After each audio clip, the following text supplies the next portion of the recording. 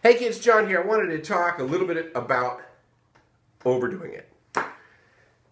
As trumpet players, we often overdo it.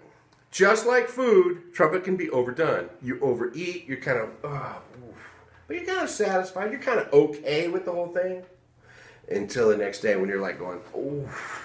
And in the trumpet world, it's like, oh man.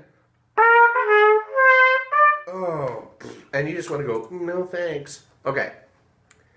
Places where we overdo it, when we try new equipment, we tend to overdo it when we get something that really works for us. We're super happy, so that day we go nuts.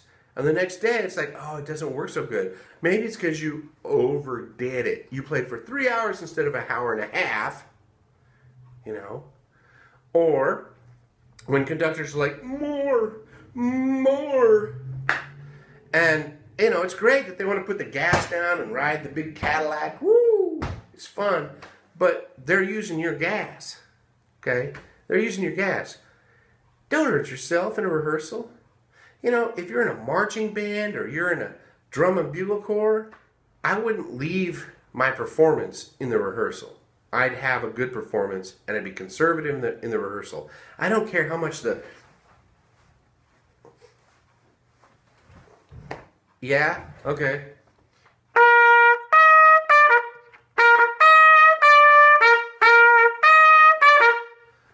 You want...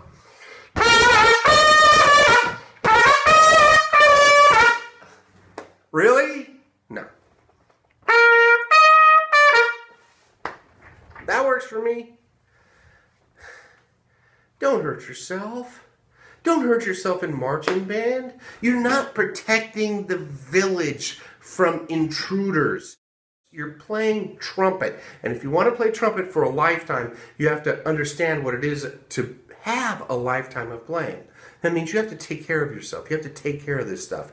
Somehow, some way, in the trumpet world, we don't want to equate overdoing things or the concept of what happens here in the same way that it would be like, oh, you're running and you're limping. Stop running. Ah, it kind of hurt. Keep playing. Keep playing. It'll work itself out. Don't keep playing. If you start to hurt, ooh, I'll be back. I don't feel good. Take a second off and reevaluate what you're doing. Don't hurt yourself. And don't continue to play once you've hurt yourself. In rehearsals, in conductors, they like to hear this performance every time. They love to hear it the way it's supposed to sound every time. It's a rehearsal. You're there to fix parts.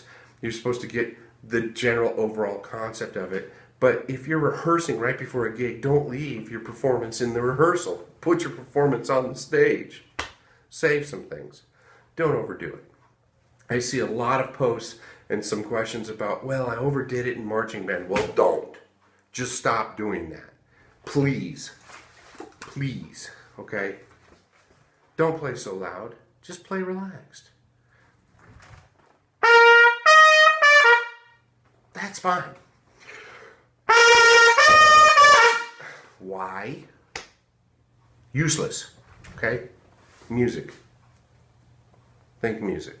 Always play musically. Okay. Say you're on a hardcore gig and it's like... And you got to play that line like 5 times. Well, don't play...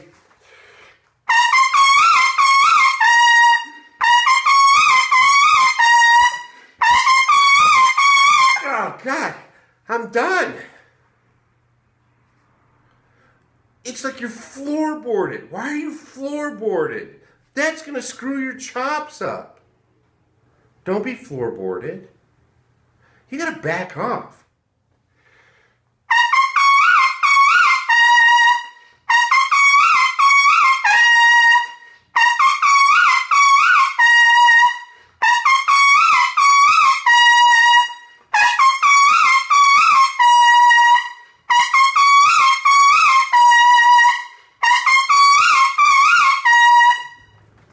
I can do it now. Why? Because I played more conservatively.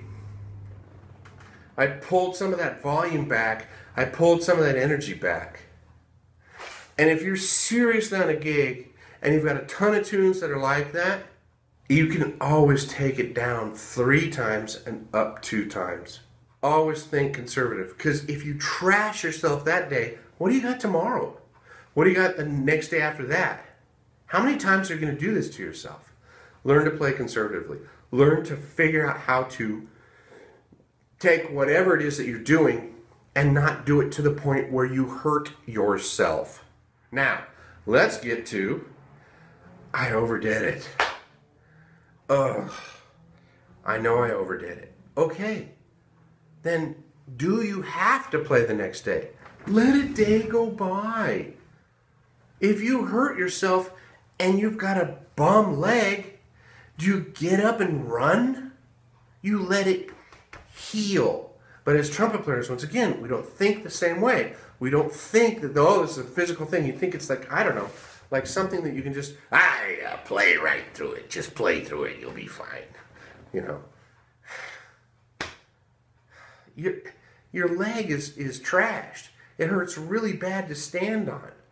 What do you got to do? You got to stretch it out. You got to get it, soak it in hot water. You know, soak your leg. Take some anti-inflammatory. Whoa. Well, if your chops are all messed up and sore and swollen, take an anti-inflammatory. You can take an anti-inflammatory, especially if you know you played really hard that day or that night, and you're just like, oh, boom, take a couple of anti-inflammatories. You know, on the way home, get some blood in that area, massage this a little bit, you know, do this a little bit.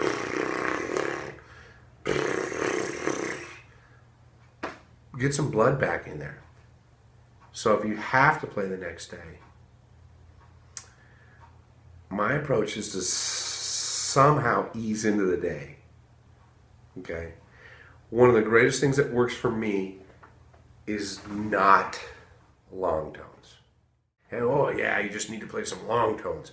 Okay, you just smashed a piece of metal in your face for however long, however hard, and now you're screwed up, and now you're going to do this.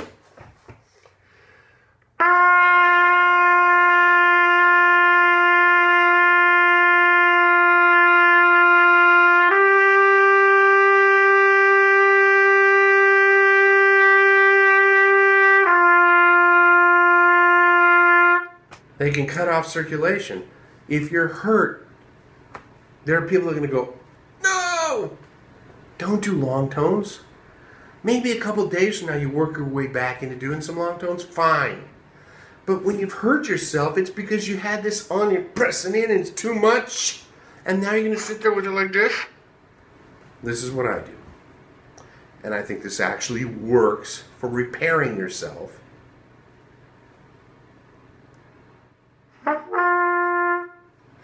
I didn't even tongue. That's an explosion. I just want this stuff to go blah, blah, blah, and start buzzing. Okay. I got it to sound like something. And see how I'm talking to you? That's me resting in between. Ah. Now I got a little bit of sound.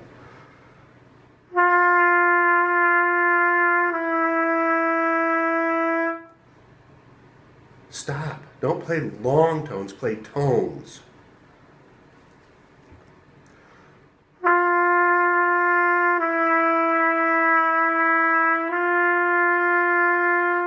And just try to get a nice mezzo piano sound. That's it.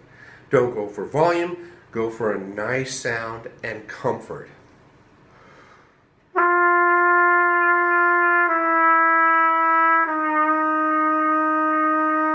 And what you want to do is try and get each note that you're going to feel as comfortable as the note you started on. So I started on a G. I wanted that F to feel comfortable.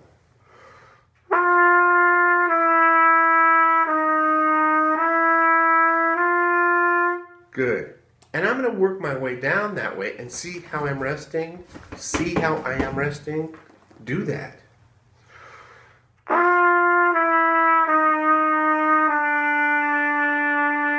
The point is not the notes leading to the bottom note now. It's just to get there. It's a stairway. And now I'm going to, at the bottom of a stairway in the old days, there was a nice landing. They called it a landing, and it was a broader step. And that was the first step, and sometimes it fanned out so that people could come to the stairway from different directions. Okay? So I'm landing on that bottom note.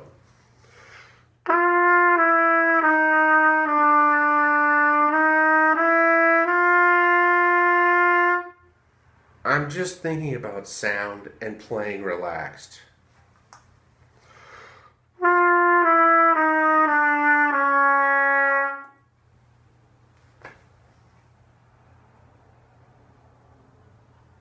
It's called patience.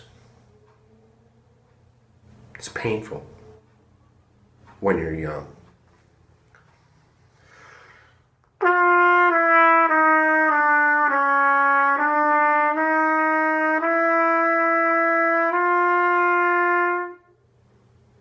Okay? And you're going to work your way down to a C. We're going to pretend now that I worked my way down to a C, and this is where I end up.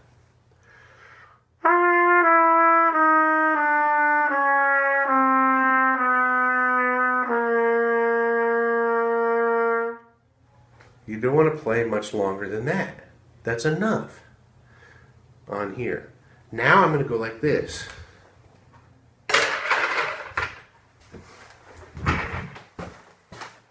And I'm going to walk away. I'm going to walk away from my horn. And I'm going to stay away from my horn for 2 to 5 minutes.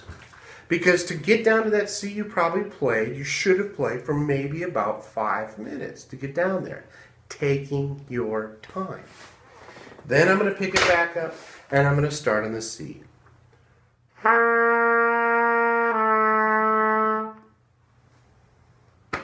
I'm going to wait.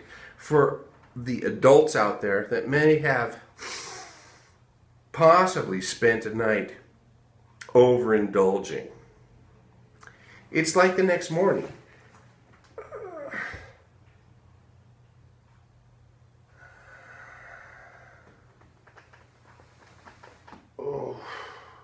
Okay? You've taken that kind of time. See? I took time between those notes.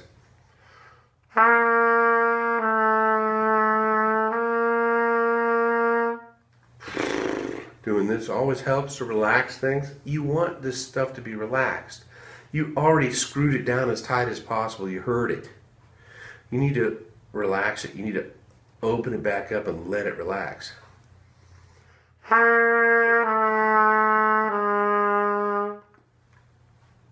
Don't play long tones. And ultimately you're going to work all the way down to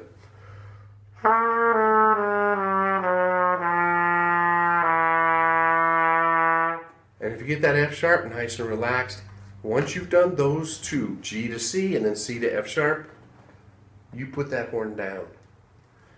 And you walk away from the trumpet, if possible, for hours, for several hours.